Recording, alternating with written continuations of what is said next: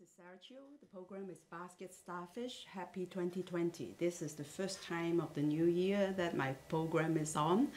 I make a resolution that I'm going slower this year. Hopefully it will be easier for people to understand because I bring in, more than 20 something years of my traveling, all the sounds that I hear from different countries that I have lived and I have been to.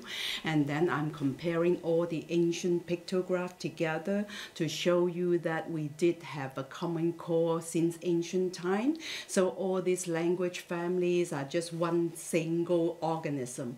We all share one common core, which we are not different family trees, because believing in it, we believe in different hierarchy. And of course, again, I will stress that I present to you an Asian point of view and also from a female perspective. Okay, I'm going to start my slides now. This week I'm going to continue with the common sound of G and K, and then transferring to the S sound S, okay? And why is the G and the S, always present in the same meaning? And I think it's difficult to understand when I say, but when you see the pictures, you will understand. I'll start from the beginning, okay? And here it is. Again, this is the basket starfish, and again, I think we are not separate family trees. We all share one single core because believing in different trees develop at different time. We actually built in our human hierarchy, and I think it needs to be changed. And first of all, I want to give you a jot in your normal thinking to show you that how much Euro-Centric view and patriarchal view that we are constantly being exposed to. First of all, when we all started school, we always given this picture as the Stone Age image, right? So there seems to be nothing wrong and nobody seems to question it. But if they all agree that, the original of the people were coming out of Africa, don't you think that it will be a little hot, to wear all those animal skins? So I will show you another picture. And this is a picture of a tribal woman from Tanzania in 1924. And look at what she's dressing in. Of course, when I look at this picture, I'm also from a tropical place from Asia. Okay, so I always felt that how can we wear that when it was so hot, because I lived in a different geographic position. And now, because you don't pay that much attention, you just swallow everything that people give to you, and you believe that this is the image of our Stone Age. So I just want to give you a jot to let you think about it again. Okay, again, in my past episodes, you have seen it again and again. I try very hard to show you how important it is the grass make into our culture, because it is from this dry grass that we started this weaving and plaiting. Okay, and then even in this very patriarchal view of the Stone Age, you will see that you don't pay attention to these small things, because if you look carefully, who will be the one who make all these threads to bind the things together, because otherwise, there's no way they can put the animal skin on their body. Okay, so I have to remind you, behind all those macho stone chipping, there will always be a soft power behind it. So when people started to move away, the plating and weaving should be the first technology that human beings started to manipulate. So I think it is a prerequisite to perfect our stone tool. I show you also, in my past, episodes, to show you when I lived in the very hot desert, and when I go to a very, very cold climate, the only thing that you cannot live without is that little humble mat or carpet on the floor. So if without that thing that men can sit down, they can never perfect the tools that they use. Okay, so I believe that when humans started to migrate, we already carry many words, because if you need to move, you need to eat, you need to hunt, you need to dress yourself to warmth. So without this plating and weaving technology, nothing can happen, okay? So again, you know, I think all started from a blade of grass, and from my years of research, it seems to be very normal that actually the sound developed into a lot of different words. So we always believe that whence we come, whither we go, is a very philosophical question. We think that, you know, it's only the 19th century started in Europe, in the psychology, that people started, or philosophy, that people started to think about such problem. No, because I will show you in a lot of ancient writings that human ancestor already pondered on this long before writing started, because when writing started, they already have those elements they were questioning in those pictographs, okay? First of all, we look at the picture of the grass that we see every spring.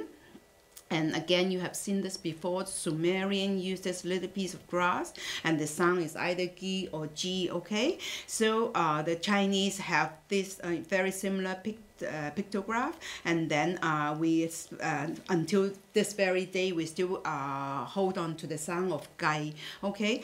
Gai is actually means, you know, grass, you know, wild grass, reed, and also from this word we develop into another word, you know, this has another pronunciation, but for us, you know, visually it already give us the meaning of abundance and luxurious growth of any plant, okay? So let's go back to look at Sumerian. Sumerian finally developed into cuneiform. You will see that the piece of grass is turned 90 degrees sideways, and they give it a little headlight, bull headlight that, but the sound still, you know, retain the same. Either other than meaning a piece of grass, from this time on in Sumerian, this word already means, you know, the essence. You know, what is the essence? But the essence of the key of anything. So they already know that there is a key, like a essence, you know, to spark life, okay? So you will see that also on the other side, Chinese maintain the similar sound. It's gay. Gay for us Chinese, it actually means the key part, the pivot of something, very important part. And it also means a machine, you know, the acting movement part of the machine. So you will see that actually from that, you will see the English word gist, which also links to the German word Geist.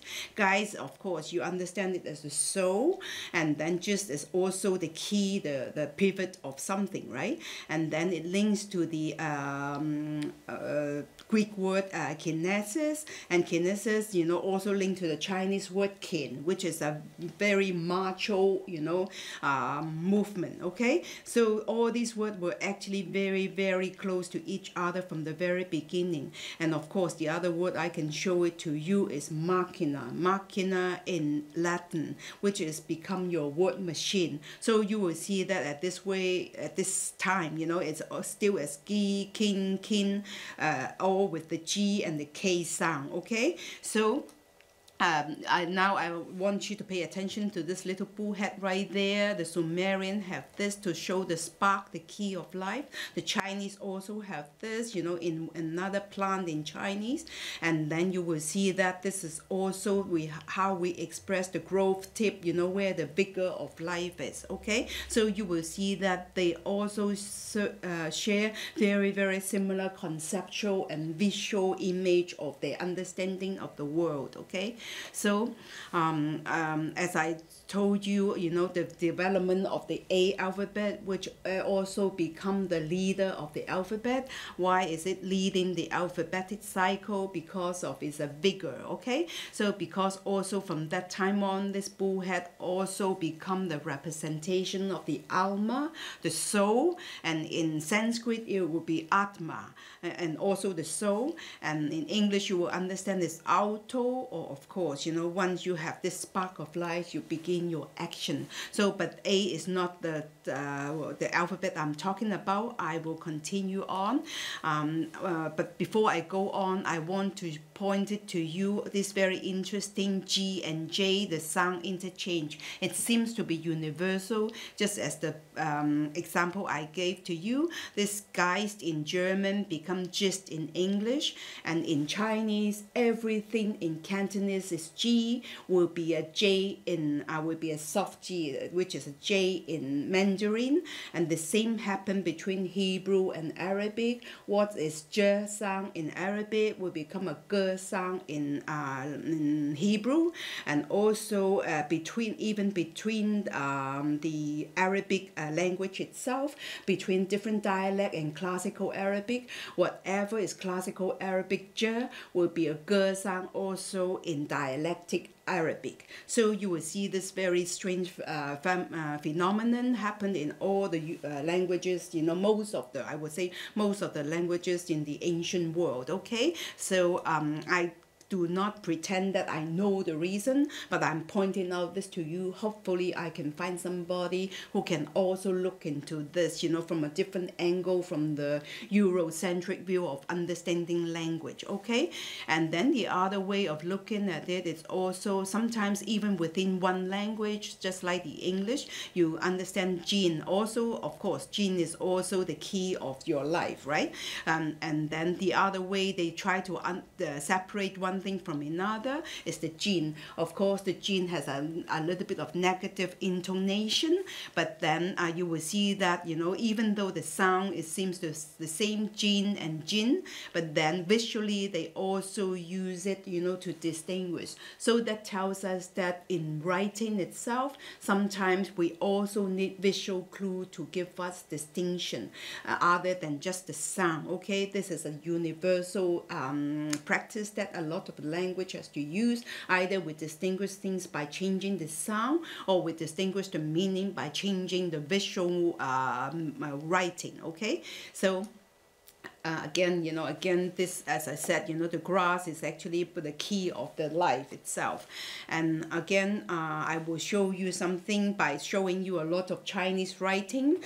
First of all, I show you this image that I see again and again when I travel to all those less developed countries. Because when you are in a less developed environment, when you see something like this, you will be amazed at how different, function they can perform. You use the same object again and again, but in different situation, then they become a different thing. So let me show you now. First of all, if you put it on the floor, it is a mat, okay? And all those pictographs are real Chinese, okay? So if you use it, you know, to put things on, it become a basket, okay? And then if you put it on the floor, also, you know, after we elevate our sitting position, other than the mat, it's also can be the representation of a stool. And then if you put it straight, of course, it is a wall. And then if you put it in a position that blocks an entrance, it becomes the door. And then again, if you put it up, you know, but then you fixed it in a fixed position and not moving, then it becomes a fence. But look at the Chinese writing, you can actually see it very, very easily. But it is the same make, you know, but then it can perform so many different functions. But there are even more functions. You put the same thing in the river, it becomes a trap to trap fish. And if you put it into on top of a hole, it becomes a trap, a pitfall for animals to fall in. So it becomes a trap, okay? So if you use it as a hand net, you know, you can also scoop fish, you can also catch, okay?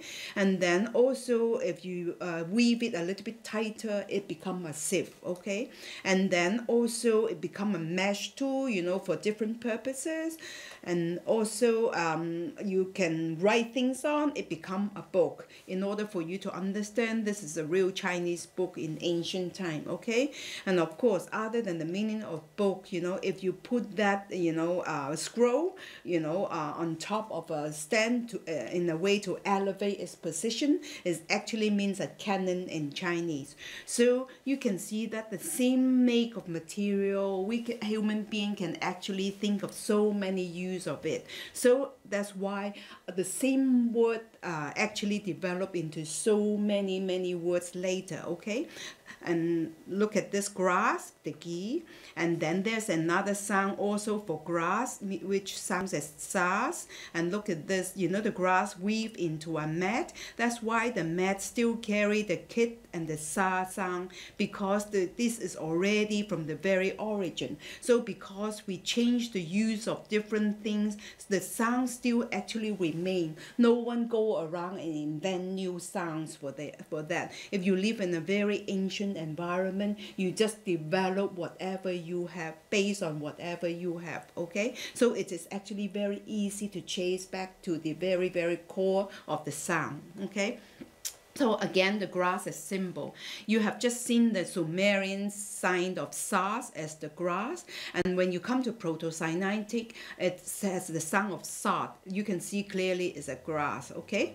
And then the Chinese grass, look at it, it's the same thing.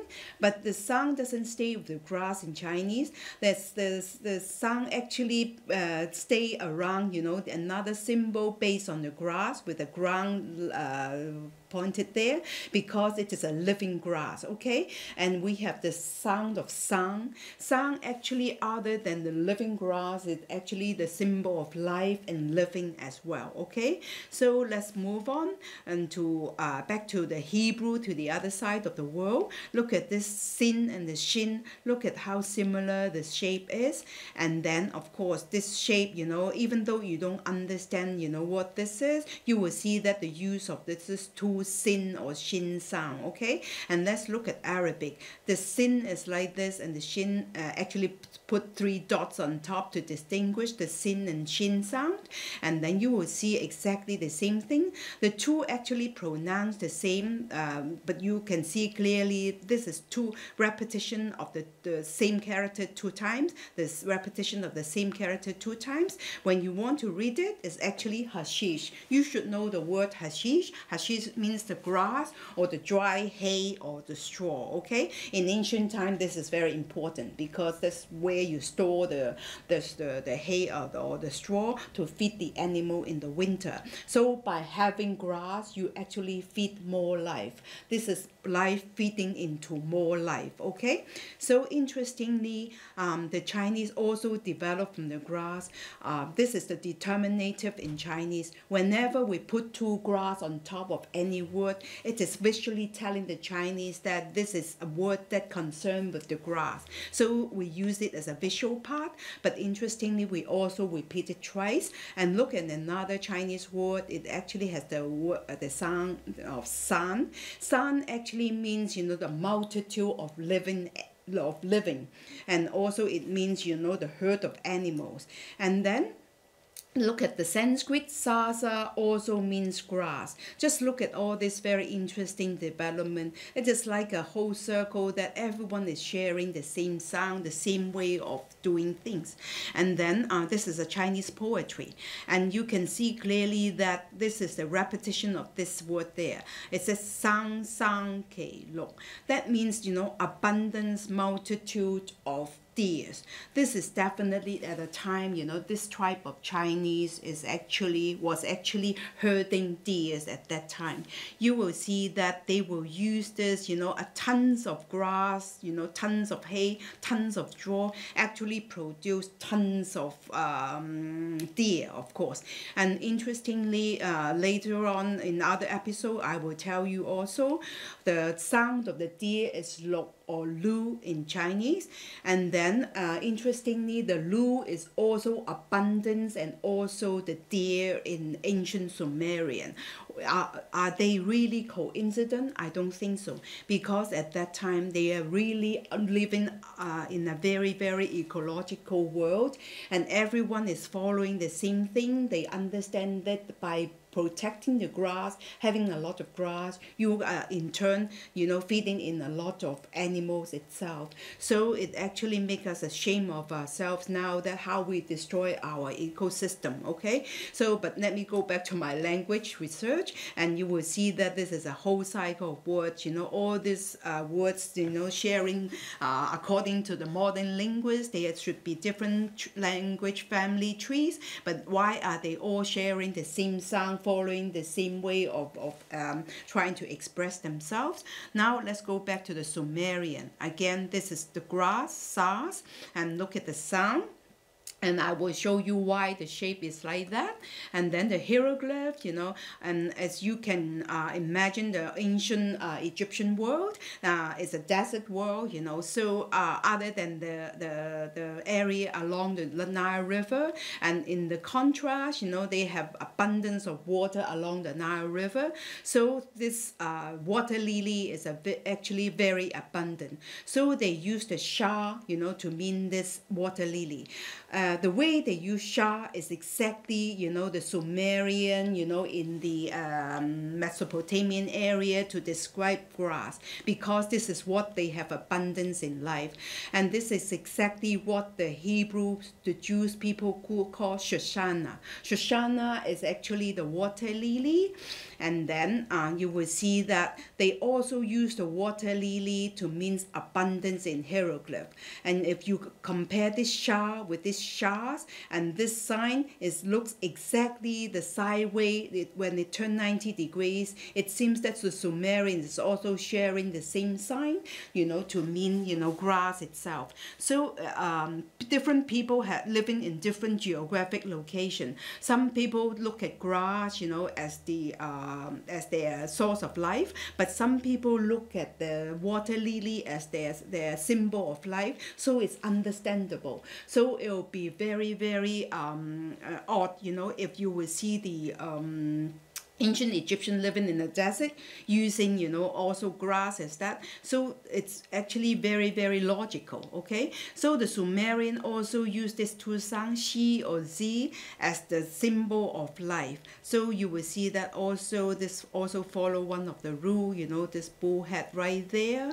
And then again, I show you the Chinese way, you know, but this is another direction that the language developed. But you will say that why, when you are showing all this, you know, why is all Greek, you know, because everyone believes that Greek is the origin of a lot of things, but I will show you where Greek comes in.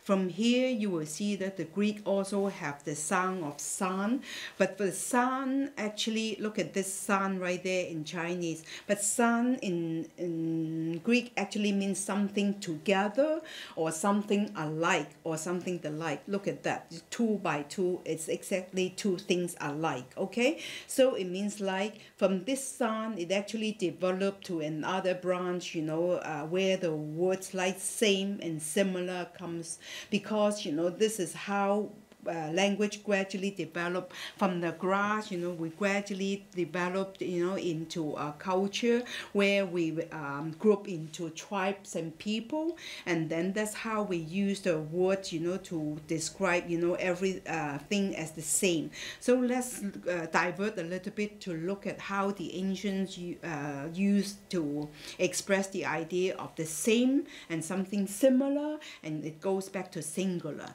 because if you lump a group of things together, it actually becomes one, and then it comes back to singular, okay?